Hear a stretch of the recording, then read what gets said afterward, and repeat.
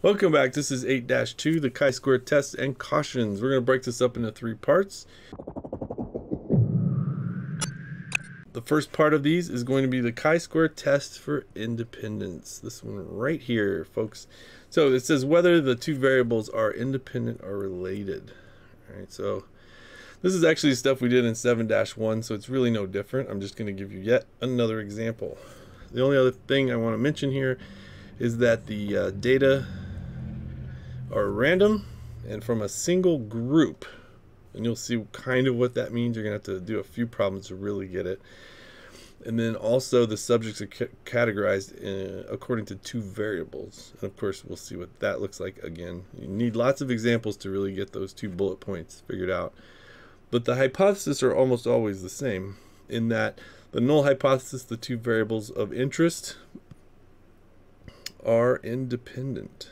All right, so neither one makes the other move in value at all. All right, and you'll see how that works. Or the alternative hypothesis, which is that the 2 variables of interest are related. Okay, so they're not independent. And that's what we're going to do today. So let's get into that. Jump into Excel.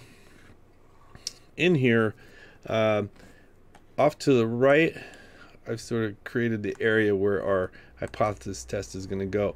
In fact, when you do one of these on the final exam, this is what you're going to be filling out, right? The hypothesis test, just like we've done on almost everything so far. So the only thing really to do, the new thing, is figuring out this chi-squared. What is that value? And then using it to calculate our p-value. All right. So just as we did in 8-1, let's just jump in to these hypothesis statements. So for the null hypothesis, we're just going to type all this out. The null hypothesis, we're going to say that the region, whether it be west, midwest, south, or northwest, and the voting preferences are independent of one another. The alternative hypothesis is the complete opposite of that. Region and voting preference are related. Fairly straightforward for your hypothesis test statements. Conditions. This is a little simpler. Subjects are selected independently and all cells contain greater than 5. Part where we finally get into the cool calculations are here. So we need to calculate chi-squared. And the way that we do that, if you'll remember from 8-1, is we take the row total, and if you use F4, it'll automatically give you the dollar signs. But whichever one the dollar sign's in front of is the one that will freeze.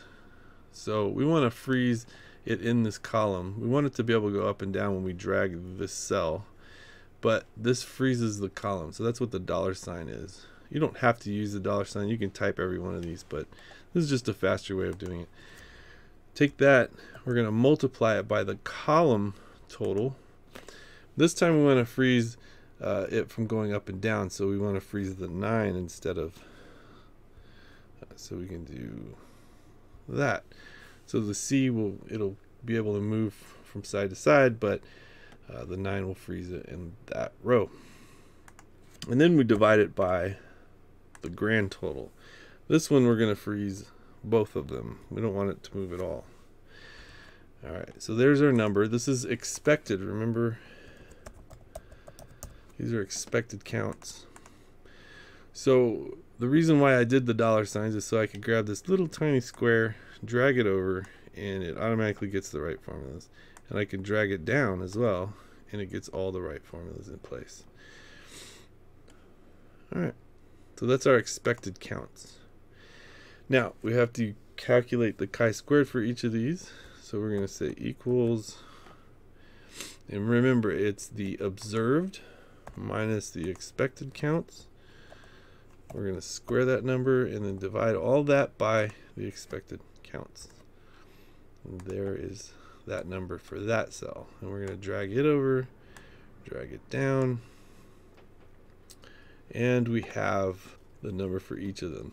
Now to get this chi-squared number over here, go over here, grab all those cells again, hit enter. Degrees of freedom is going to be equal to the number of rows we have. The number of rows we have is 4 minus 1 times the number of columns we have, which is 3 minus 1, and that will give us 6.